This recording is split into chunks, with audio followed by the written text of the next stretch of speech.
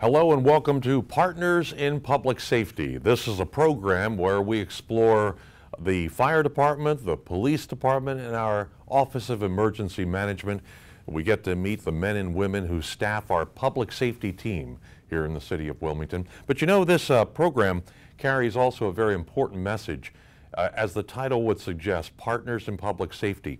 It is up to us, all of us as citizens, to help the men and women of the police department, fire department, and emergency management office to do their jobs more effectively. And you might say, well, how? Well, we can learn how to keep our community safer in terms of police presence. We can learn how to keep our families safer in terms of preventing fires, so firefighters don't have to be called out. And then what do we do when we have emergency or man-made disasters? Well, that's where we look to our Office of Emergency Management. So that's what Partners in Public Safety is all about. And our first guest today is Inspector Beverly Wilcher from the Wilmington Fire Department and from the Fire Marshal's office. Yes, good morning. Thank you for having me, John. It's good for you to be here with us. And you know, I have to say this at the top. I've known Inspector Wilcher for a number of years. And you're a true professional, but you're a very nice person too. And, thank you, John. And I know people know that within the fire department, and the people you meet out in the community know that also. So it's a pleasure to have you with us. Thank you, John. Tell us a little bit about the Fire Marshal's office. What are the functions of the Fire Marshal's office? Well, there are several functions.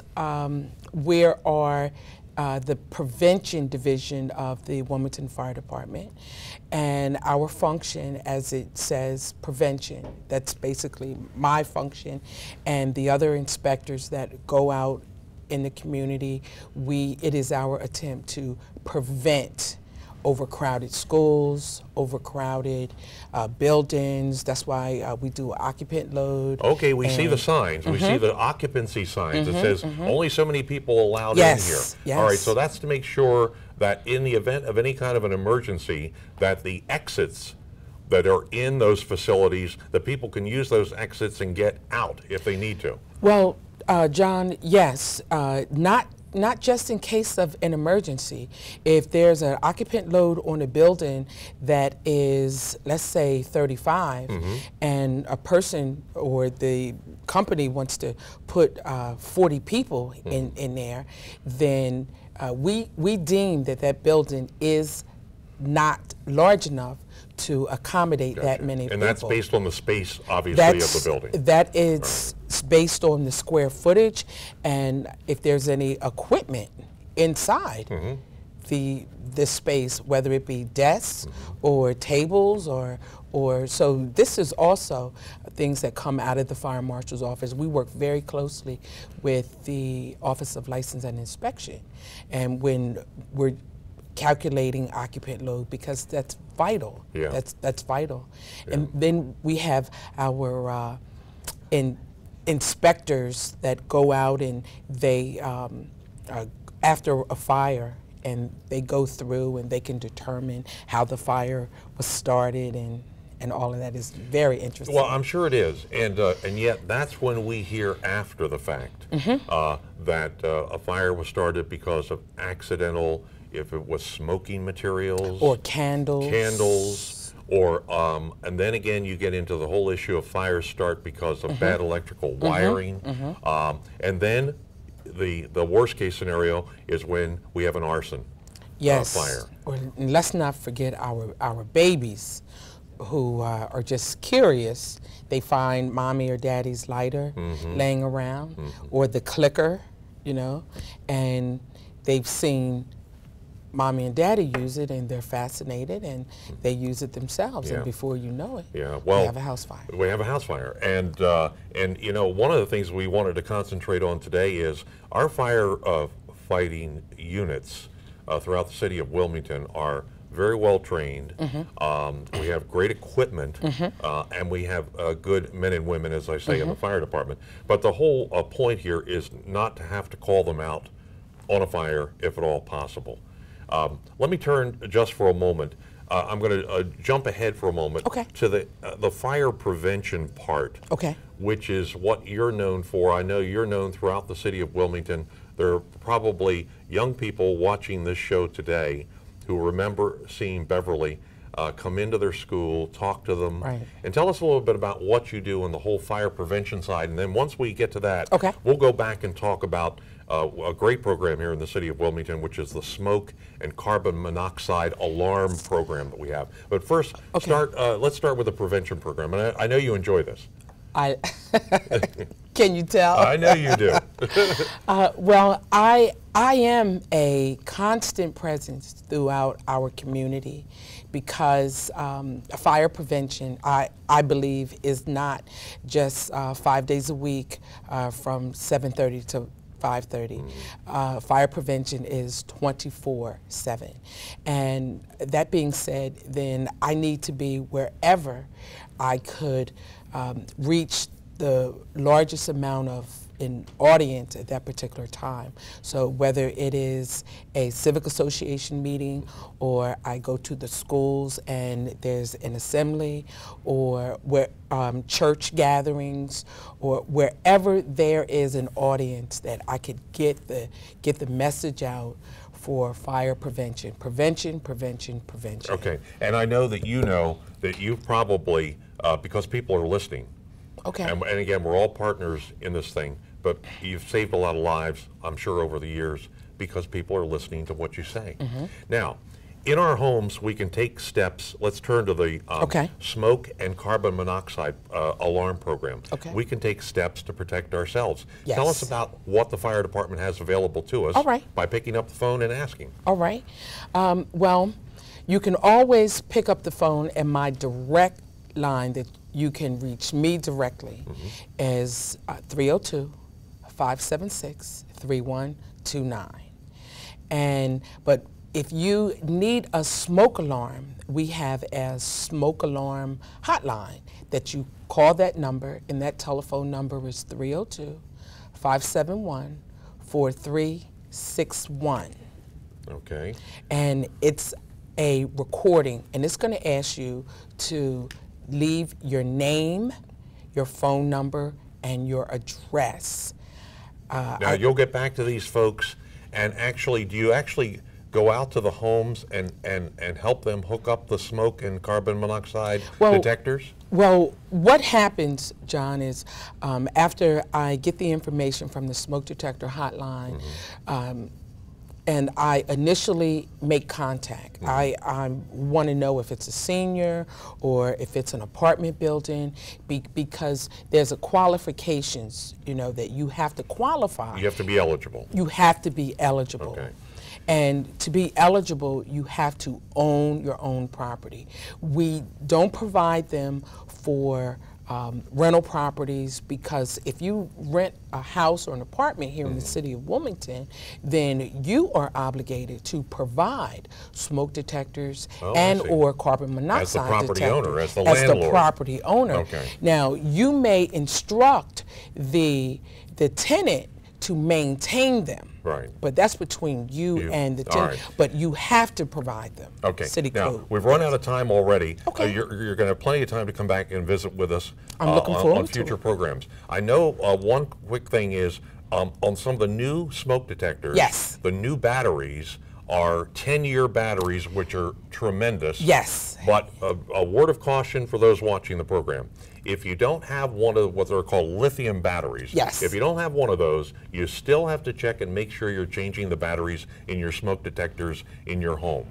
Yes. The new units will sort of negate the need, but please always check your battery and make sure that those smoke detectors are working. Yes. Inspector Beverly Wilcher, thank you so much for joining us Thank on you for having Partners me, in Public John. Safety. We appreciate it, and we'll see you real soon, okay? All right. Thank All righty, and our program will continue in just a moment.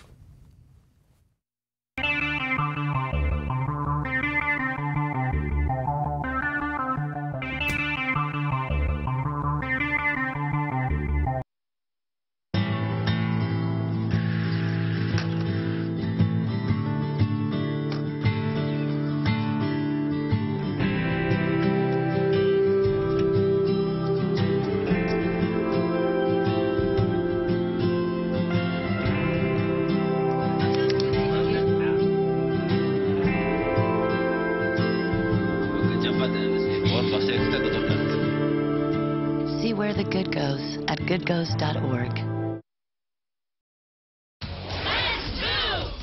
Did you know that getting up and getting active for just 60 minutes a day is all it takes to help you get stronger, look better, and feel great? Or that fresh fruits and veggies aren't just healthier and crunchier, they can taste better too? Eating better and getting more active is easier than you think. Yeah! Keep watching for some fun and easy ways to discover the magic of healthy living in your life. America. Let's get healthy together!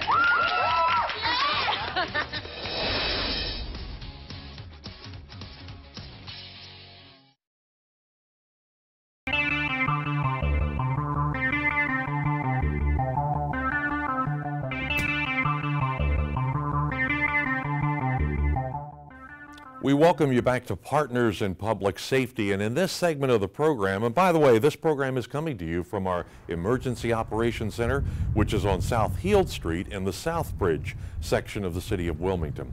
In this segment, I ask you a question as you're watching this program. Do you know what to do if there were an explosion or a hurricane or other natural or man-made disasters that occur in the city of Wilmington? Would you know what to do? Would you know how to protect your family? Well, many of us here in the city of Wilmington turn to George Giles, who is with us now as our Emergency Management Director. And George, you have the responsibility of putting together a plan that deals with either evacuations if necessary or what is called sheltering in place. In other words, what do we do when something happens? Let's begin first with evacuation. How do we know when to evacuate? I know you're going to tell us, but how do you make that determination? Well, John, in our plan, we determine factors such as how long it's going to take us to remove that population from the possible affected area outside of that area, whether it just be a small zone, whether it be the entire city or anything. So evacuation, moving from your location out of your location, is based on that we have the time to do it safely, to not put you in the area of the affected area of the disaster.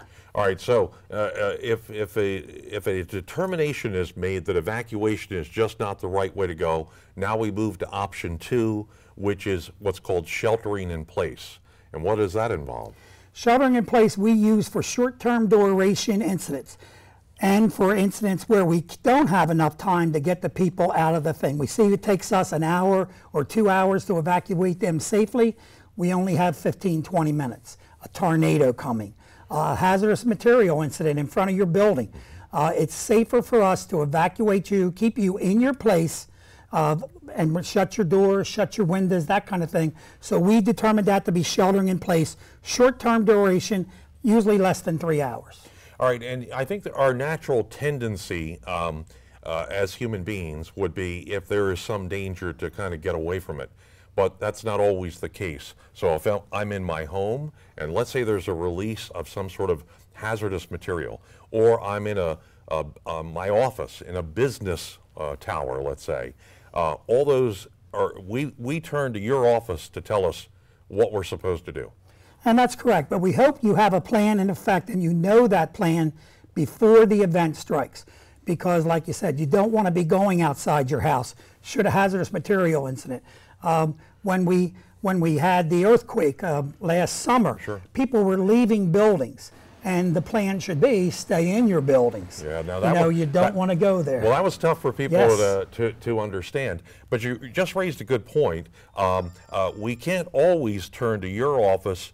Let's say we're in a business. I think those watching the program, if they are working for a company, they probably ought to ask their bosses if they have some sort of an evacuation plan or some plan for a disaster if it were to occur. Absolutely. Everybody should have a plan, whether you're in your house, your workplace, your school. Most businesses are required to have a plan on evacuations and sheltering in place. We go around, we help them, we educate them on the proper way to do that. If they have questions, we help them manage their plan, just like it is for a normal fire plan for evacuations. Or again, we go back to the, where we had the earthquake and it's stop, drop, and cover.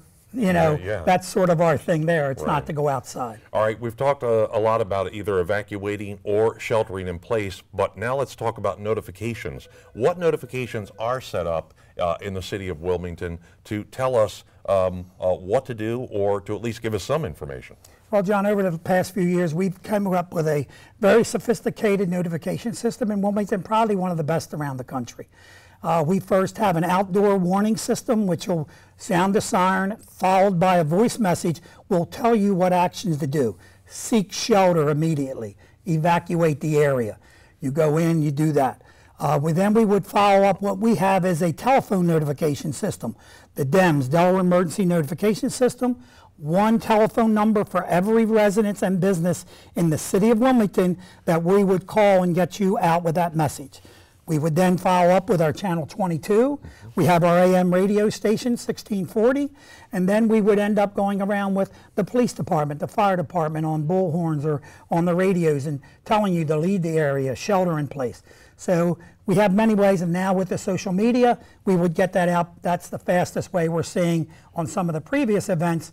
The fastest way is somebody's tied to media, so we are using that now. All right, very good. So just to recap briefly in terms of what we've talked about, very important information from the Office of Emergency Management, either evacuate or shelter in place, and then know what these notification availabilities are, whether it be radio, television, telephone. Somehow you'll try to get information to us. For those who may be watching and just want information about establishing an evacuation plan, an emergency plan, I'm sure they can call your office. Absolutely. Call our office at 302-576-3914. We'll be more than happy to either go over the plans, come out to any of our civic group meetings, church meetings, business meetings, and go over the plan for the city of Wilmington on how we do all this. All right, and let's not wait. We, again, I said it earlier, as human beings, we have a tendency to kind of wait for a crisis to develop before we take these precautionary moves, and we can act now and protect ourselves and our families. And we tell everybody, John, have a plan. Yeah. Have a plan, have a kit. You know, make sure you know the plan, make sure you know your kids' school plans, what's going to happen in business, because everybody's scheduled to have a plan. People are not going to be able to be there, so we ask them to have a plan. Very good. George Giles, he's our Emergency Management Director for the City of Wilmington. George, thank you for being with us.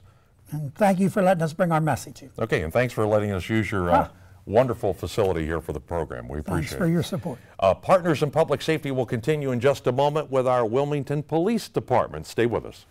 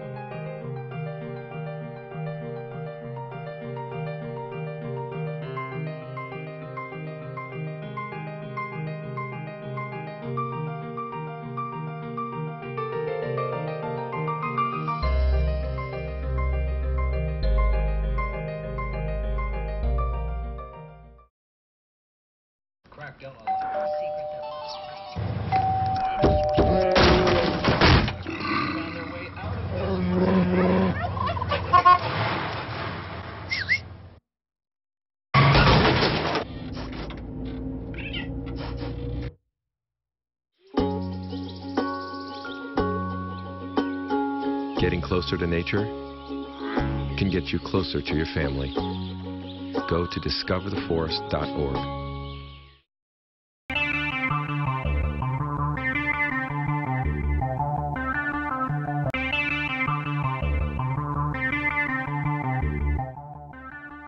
And Partners in Public Safety continues. Thanks for being with us here on TV 22 as we take a look at the men and women who put together a public safety plan for the entire city of Wilmington. They protect us, but it's up to us as citizens to work with them so they're more effective doing their job.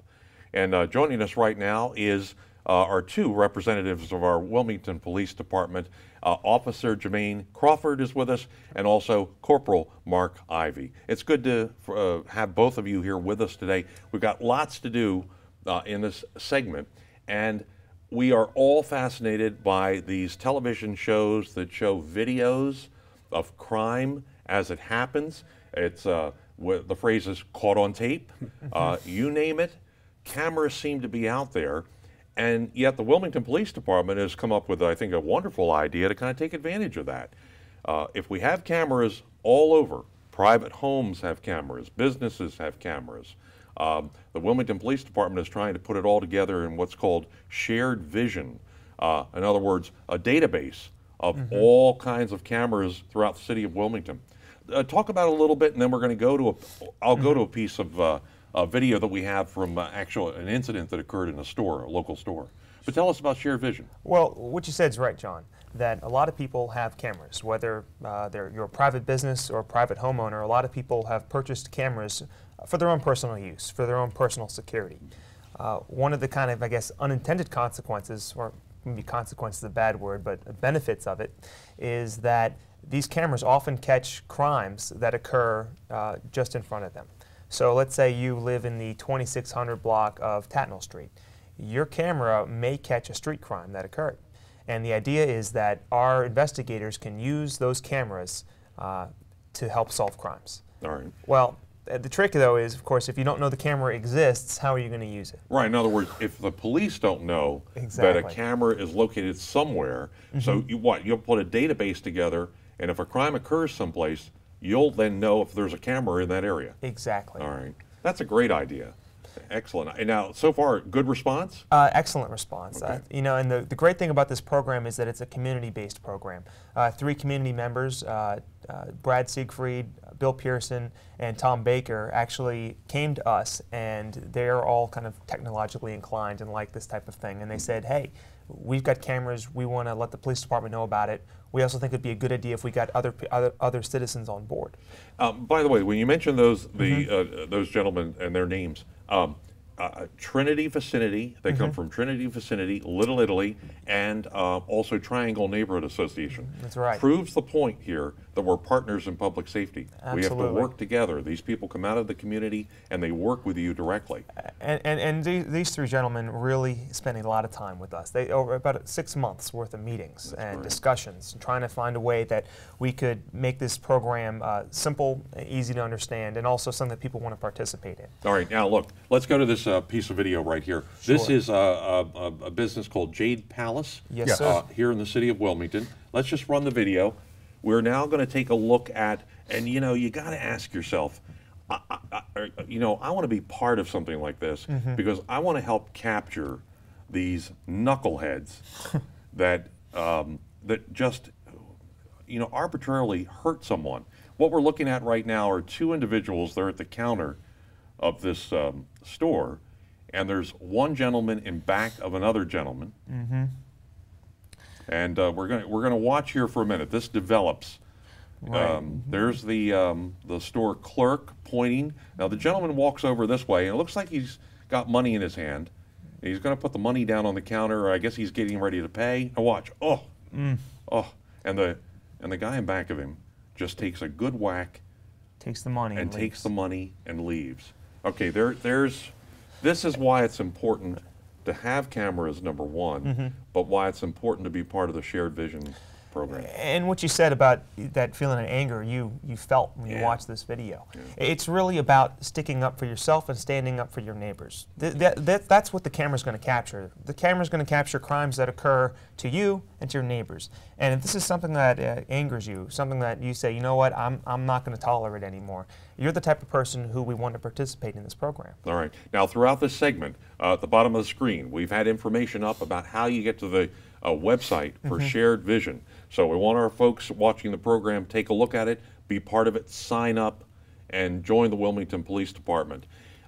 This is all about, in this segment, we've talked all about solving crimes. Sometimes we don't get a chance, we can't solve crimes. We have crimes, not in just this city, but any city, that have been out there for years, and that's the subject of the next thing we're going to talk about here, which is Cold Case.